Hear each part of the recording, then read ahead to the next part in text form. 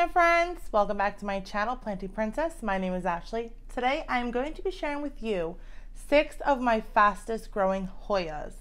I was going to do my top 5, but I had 6 obviously that I couldn't decide which one to eliminate because they are all just growing so fast.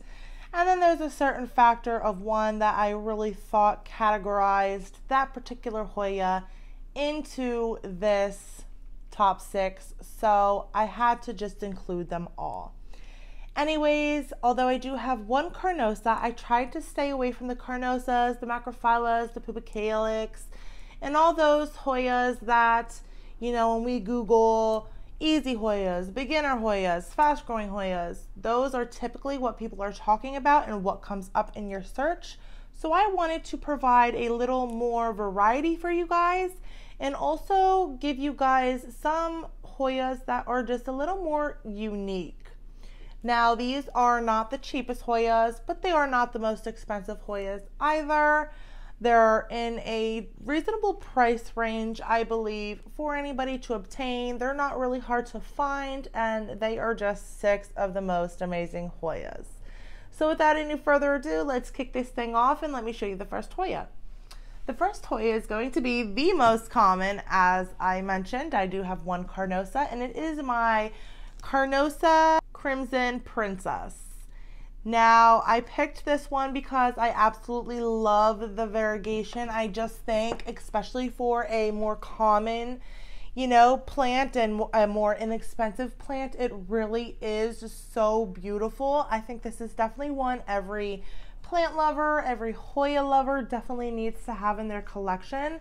So the variegation is just so gorgeous. The difference between the princess and the queen is the princess has green edging around, so the variegation is on the inside, and then the queen has the variegation on the outside. So that's how you tell the difference.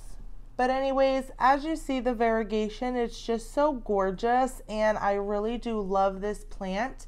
When I first got this plant, it was definitely a decent size, and I will show you a picture. I have pictures of all of these when I first got them, except for one. So this was definitely a decent size, but as you can see, it really has just flourished. I mean, you can almost not even see the trellis on this half of the plant. It has, I think, 3 or 4 tendrils now that are wrapped around this trellis.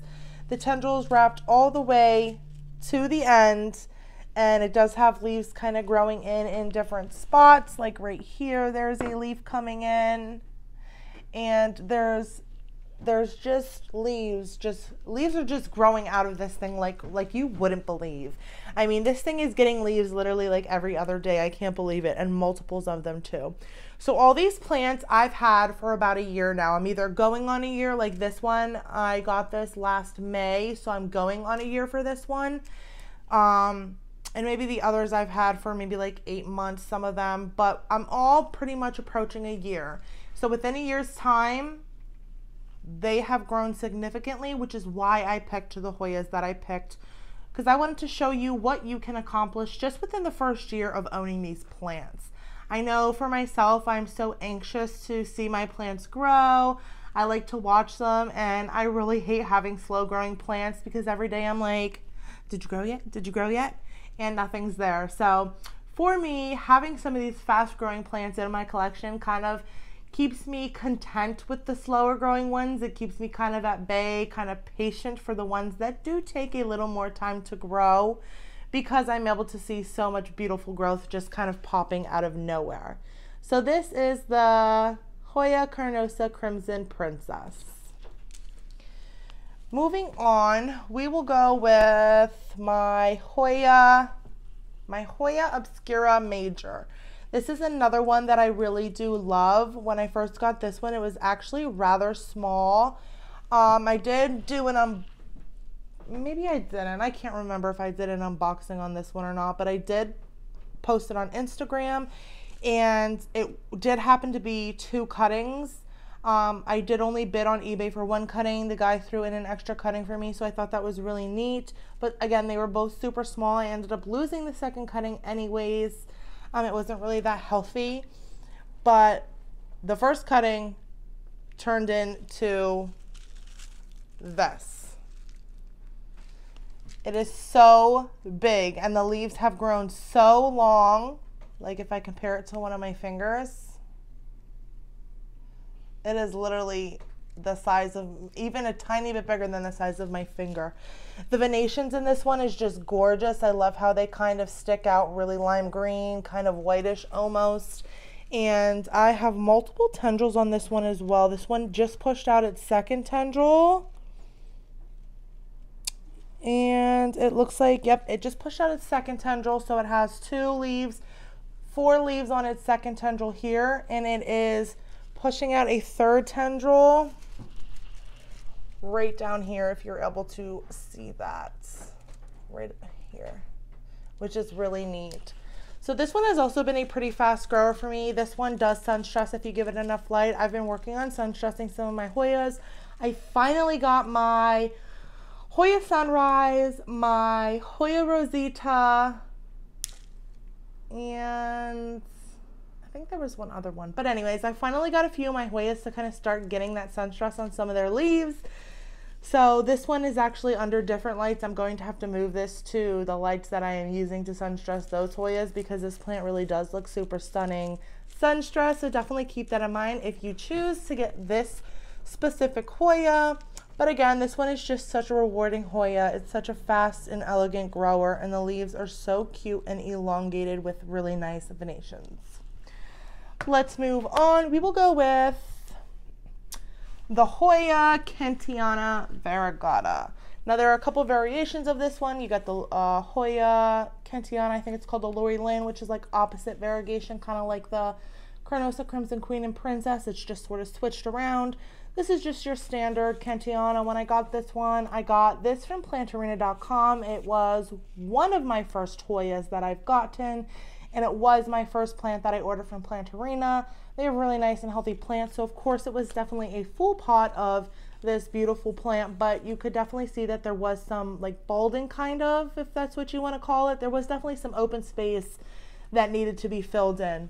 And now within a year of having this plant, she's so luscious. She's trailing really nicely. She has a lot of really beautiful pink coming into some of her new leaves there. And she's just really such a full plant. That dark leaf in front there is one of her newer leaves. That's how they come in, and I think it's so gorgeous. And they kind of get like a little pink tint to them, like this one. This one is the newer leaf too. And then they get the variegation and lose that pink, at least for me anyways. None of mine have kept the pink, but it's so pretty to see it as it comes in. So that is one of the big reasons why I love this one, because I love the color of the leaves as they come in, watching them go from that dark to kind of like that pinky color, and then seeing that beautiful cream variegation kind of come in. This is definitely a perfect Hoya for trailing, because the leaves are just kind of so narrow and it's full. Like, it produces so many leaves that it just kind of looks so gorgeous cascading as you see over a pot. It's almost like a head of hair. I love it. We are going to move on to something a little more funky, I think, in my opinion, which is the Hoya Botanica. Now, I'm going to show you the picture of when I first got this, and you're going to think to yourself, that kind of looks the same. Yes, it does. So, when I first got this plant, it was the same size. I did end up propagating a nice big chunk of it. So it in fact grew back, and it is now at its current size. So it did grow pretty fast, pretty nicely, although it still looks the same. That's because I took a propagation when I first got it, and it is now finally back to its original size. Also, it is growing another tendril coming in right here. So it is getting a second tendril, which is always awesome to have on your plants because it will get more full at the top. It is also kind of branching off right here, which is really neat because that will also make it look more full, produce more leaves, give me something more to propagate if I choose. This is another one that does look really beautiful when it is sun stressed. The leaves can literally get completely vibrant red with those venations sticking out so gorgeously. If you are looking for a nice, unique plant to sun stress, this is definitely your girl, okay? Put this plant under some bright light, and in a few months, you should start to see some of that sun stress come out. It is gorgeous. This one has really thick leaves. And again, all these are pretty easy to care for. In my experience, I've had no issues. Also, these are all plants that do well and grow well in your average humidity, which in my opinion would be 40 to 50%. So if you don't have a humidifier, if you don't live in an area with normally a higher humidity, all these plants still will grow great for you. So definitely keep that in mind. And of course, with that extra added humidity, will grow even better. But that's just something I wanted to add in there really quick. So I've had no problems with any of these Hoyas, but this one has just been so lovely for me. I even see, actually, now that I'm looking up close to it, there's a bunch of other growth points coming in. I see 2 here, 1 down here, 1 here. There's just so many. Another one over here. So this has literally grown so quickly. So there's another one down in here. I don't know if you'll be able to catch that, but another one down in there. There's some growing in right here. There's one coming in right here on my finger. So not only has it grown back to its original size, it is definitely putting off a lot more tendrils now as well, which is super awesome. We'll go to my one and only. This one is so long. So when I got it, it was like a nice full head here and had a tendril maybe like, I don't know, like this long to my fingers, but there was like not really any leaves on it. It is now 2 tendrils.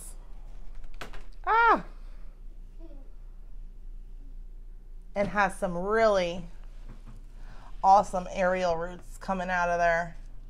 I don't know if I can get that. But this is the Hoya parasitica variegata. So this is one of my favorite leaves. This has such gorgeous variegation, big leaves. They're on the thicker side as well. And this one grew, I think this one and my Carnosa have been the fastest growing for me on this list.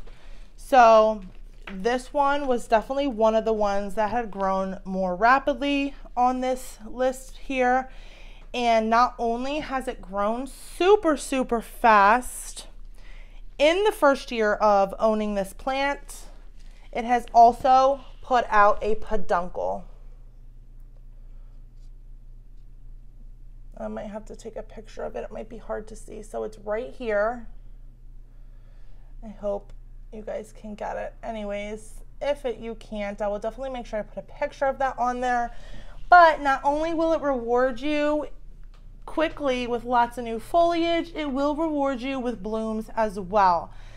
Again, another thing that I'm super impatient about, I was like, when are my Hoyas gonna flower? When are my Hoyas gonna flower? What am I doing wrong? What do I need to do for you? What do you want? I'll give you anything you need. And nothing. I've been waiting. I've been looking, literally observing every single stem at every node, looking for peduncles, and have yet to come across one. And then one day I was doing my little check-in with all my plants, looking for, you know, new growth, flowers, all that kind of stuff, making sure they're not thirsty.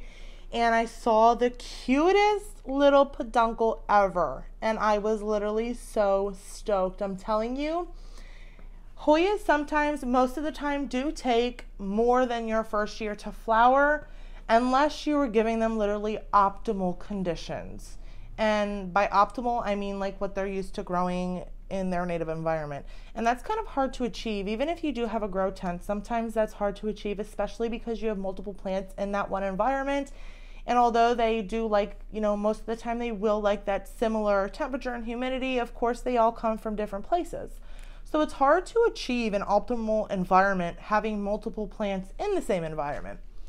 But it was just such a rewarding moment when I came across this peduncle, and it made me feel like, wow, I really took such good care of this plant. And if you are a huge plant collector, and you know, if this is a big hobby for you, you will definitely understand how that feeling could feel. So definitely, this is another one that you definitely need to get if you're looking for something super rewarding, super gorgeous. It's definitely on the unique side. It's easily accessible, easy to care for, and again, it is not pricey. So we are going to move on to the last one, number 6. Now this one is not big, so you're going to be like, why are you showing me this? Okay. So there's a couple plants in here. I am showing you the Hoya calistophylla. This one right here, I do have 2. I have one with 3 leaves and I have one with just 2 leaves. This is the only Hoya that I do not have a picture of when I first got it, but it was just this one leaf and it did not have this tendril coming up there. Why I'm showing you this is because I've only had this for a few months, maybe probably between 4, 5, maybe 6 months. And yes, it only has put out 1 leaf and maybe a 2-inch tendril, but it didn't put only 1, not 2, but 3 peduncles in that 4 to 6 months.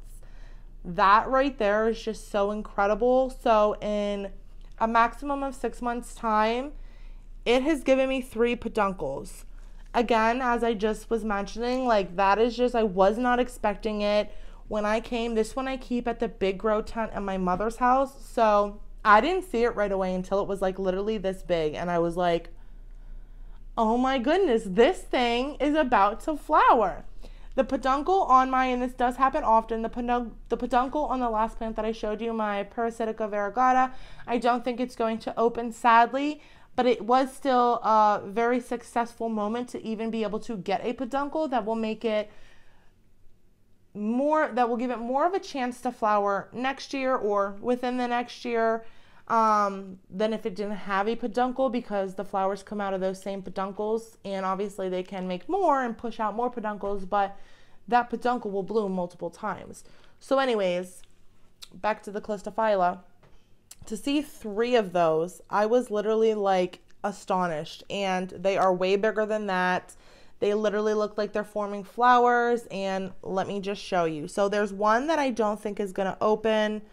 There's one that it may or may not, and then there's one that it budded the flowers dropped, and then it pushed out more buds of flowers. So I'll show you the first one. It's super tiny. It is right down in here, literally at the tip of my finger. I'm not sure if you will get to see it on camera. Yeah, you can see it. So it's real tiny in there, but nonetheless, it is a peduncle. Then we have the second one right there. It's a little bit bigger. That's the one that I'm iffy about. Maybe it'll go, maybe it will not. We will have to see. But then, ladies and gentlemen, we have this one down here. That one is definitely going to open. That has been the one that dropped its buds and then reformed those buds right there. Let me just zoom in a bit because you just need to see up close. Look at that. So gorgeous. So although this one didn't grow fast in the sense of foliage or leaves, getting 3 peduncles in 6 months is just incredible to me, and I definitely think it deserves to be on this list of fastest growing Hoyas. So these are the 6 Hoyas that I really wanted to share with you today. I wanted to give you some options on some Hoyas to choose from, give you a little bit of variety, a little something different than you would normally see when you look up beginner Hoyas or fastest growing Hoyas. Also, all these Hoyas here are generally pretty easy care. They can be for beginners as well. So just because they're putting out peduncles, just because they're growing all this foliage, don't let that intimidate you. You can definitely grow each and every one of these Hoyas with a little TLC, a little patience, and a little time. Thank you guys again for joining me in another video. I hope you enjoyed all the Hoyas that I had to share with you today. Don't forget to like, comment, and subscribe if you're interested in the content I provide. And as always, every plant's a princess. Bye!